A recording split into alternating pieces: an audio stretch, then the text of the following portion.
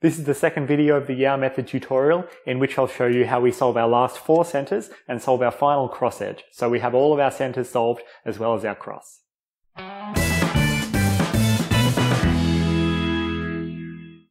So after solving your first 2 centers, as well as solving these 3 cross edges around 1 center, it's time to solve the remaining 4 centers around the middle layer of our cube. Coming from the basic reduction method, this can be a little bit more tricky because we're restricted in terms of the move set that we can do. So for example, we can't just turn this front face like that, or turn this bottom face, because that will mess up the edge pairs that we've already solved. So when we're turning outer faces around the cube, so for example this one, this one, this one, and this one, we need to make sure that the outer face that we actually turn doesn't have an edge pair next to it, or doesn't have an edge pair in it. So for example here, the only outer face that we can turn without messing up our cross is this top one.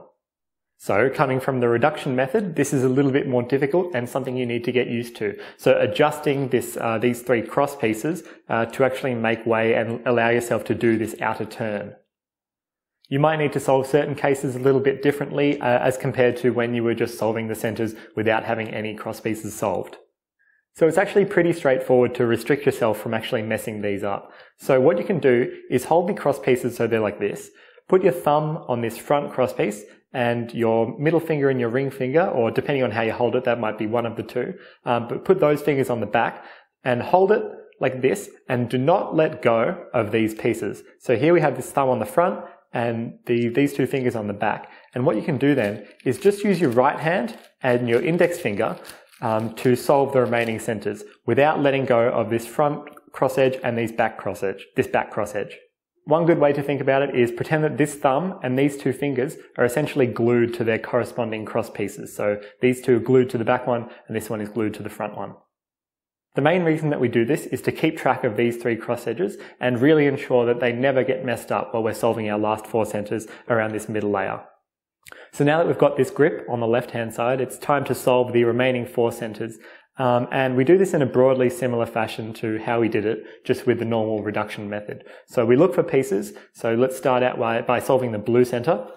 So we've got these 2 blue pieces here on the left, and the other 2 blue pieces are down here on the bottom and over here in the back.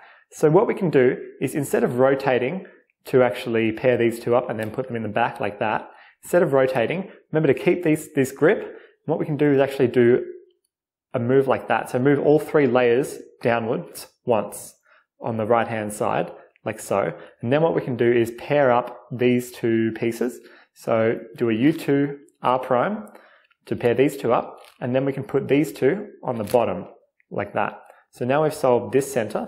Now above the blue center, again, you'll need to be very familiar with your color scheme, but above this blue center and above the yellow center like that.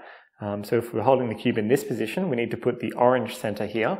And so we can do this by firstly making a line. So we've got this one orange centerpiece here like that. And if we want to, for example, put this orange centerpiece next to it, we can't just go like R prime U R like that, because that will actually mess up this cross edge.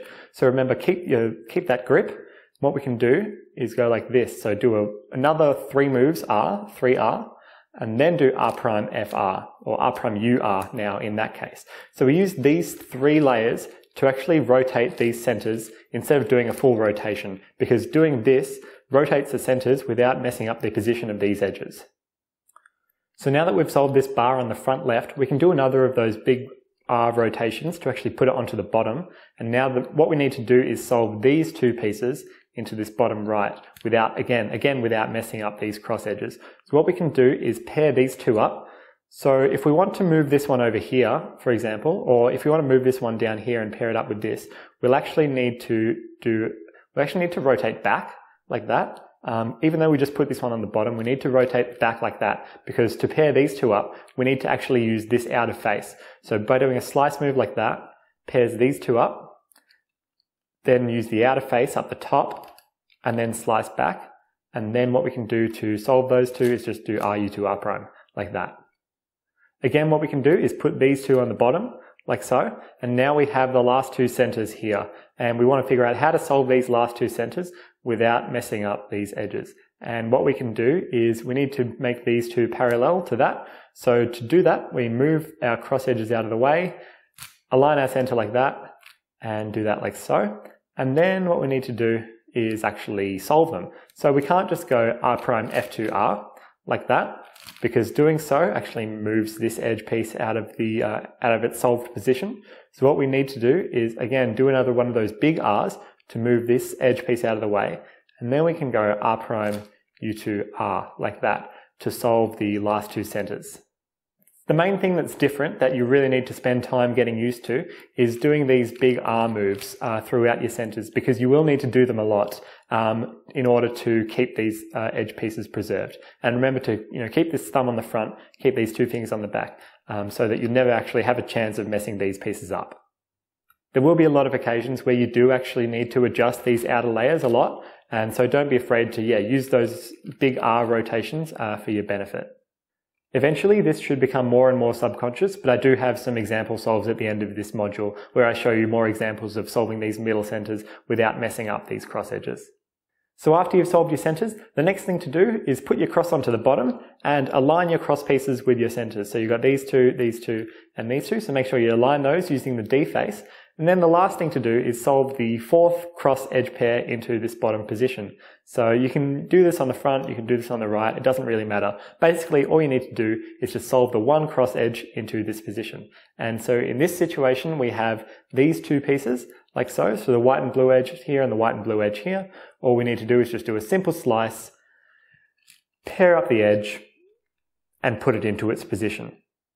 Because there are so many different places around the cube that your last two cross edges can be, it will be the case sometimes that you run into tricky situations. So for example, here we have these two opposite one another. So what you probably have to do is just slice and do your flipping algorithm and then solve this cross edge either into the back like that, or do something like a D2, then F, then D2, like so.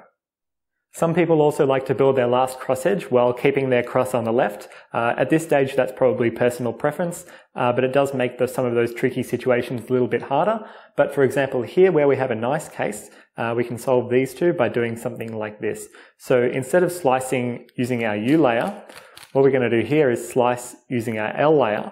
So moving this piece down, putting this piece into this position by doing a U prime R U, and then slicing back solves this edge pair, and then to insert it into this position, all we can do is an L, F prime, L prime, like so. And then after that, you can rotate and do your remaining edge pairs. So after you've solved the last four centers and the fourth cross edge, it's now time to pair up the rest of your edges and finish off the 3x3 stage of your solve.